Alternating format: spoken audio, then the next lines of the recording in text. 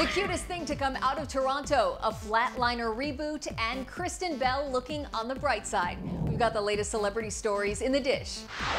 The Toronto International Film Festival creates some positive buzz.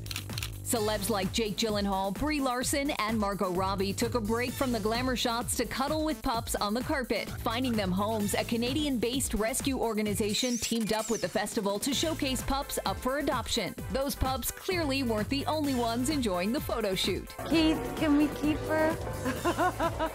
Flatliners might be getting a remake with a new cast, but Kiefer Sutherland returns in his original role. The remake follows the same story as the original. What happens to us after we die? But takes on some new twists. The original Flatliners hit theaters in 1990, and Kiefer's character, Nelson Wright, was a part of the experiments. I don't want to die.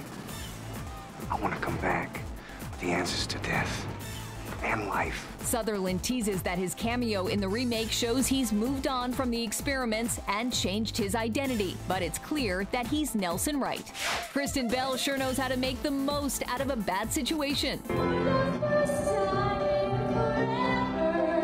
Bell shared with fans how her vacation to Florida turned into a longer stay when Hurricane Irma kept her longer than planned. After singing some Frozen tunes for families stranded in the storm,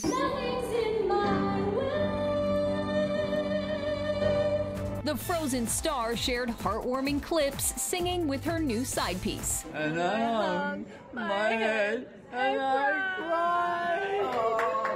Despite the storm, Kristen clearly knows how to turn things around. For more on all of your favorite celebrities, download the new Celebrity Page app available in the App Store and on Google Play.